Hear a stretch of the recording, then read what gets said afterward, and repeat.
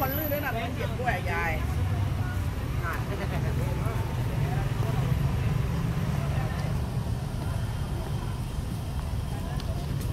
We are just walking to the Bangkok Museum in Thailand. It'll be interesting just to see what I see.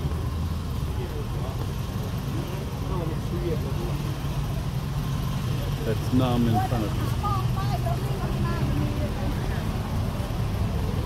Notice almost everybody is dressed in black because, especially now, because we're very close to the Grand Palace, which is where the king is lying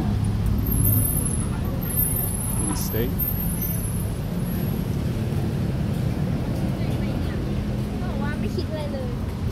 You can see up in front of Nam, there's a couple of monks walking. Big military truck. Remember, the military still runs this country.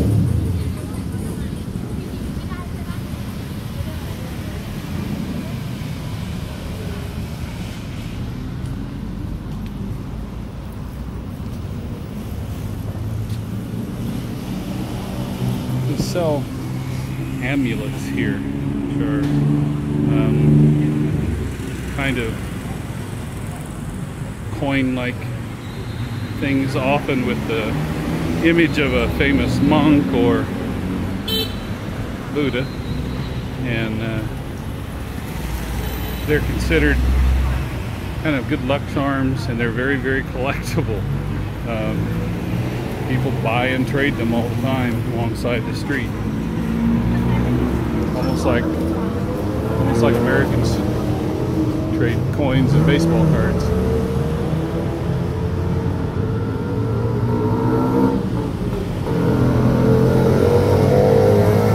Coming up on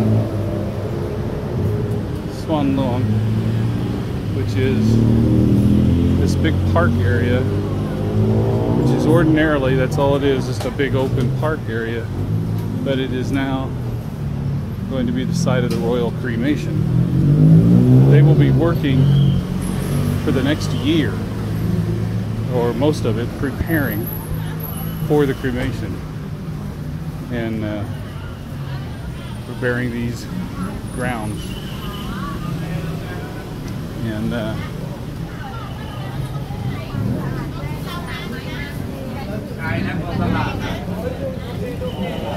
you'll see lots of police and soldiers around, and you'll notice everybody's dressed in black.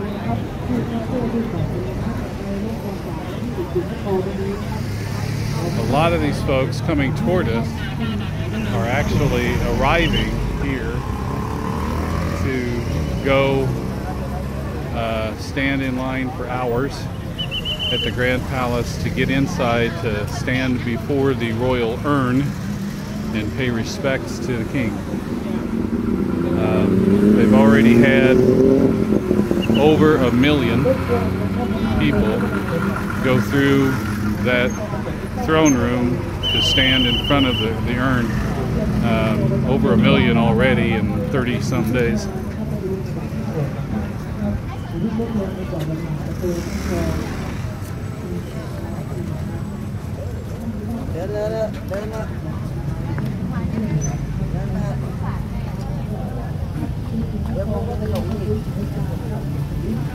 Notice lots and lots of motorcycles. Because of the traffic here, you're much better off having a motorcycle than having a car. You can get from point A to point B in a fourth of the time. In fact, this morning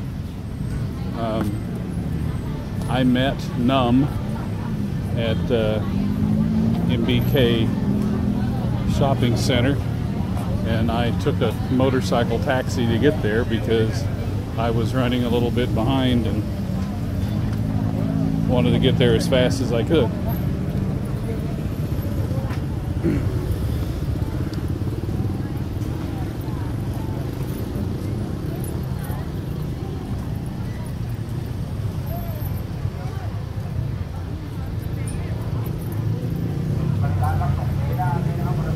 it's actually, I'm sweating just a little bit, but the last 2 days have been remarkably more comfortable.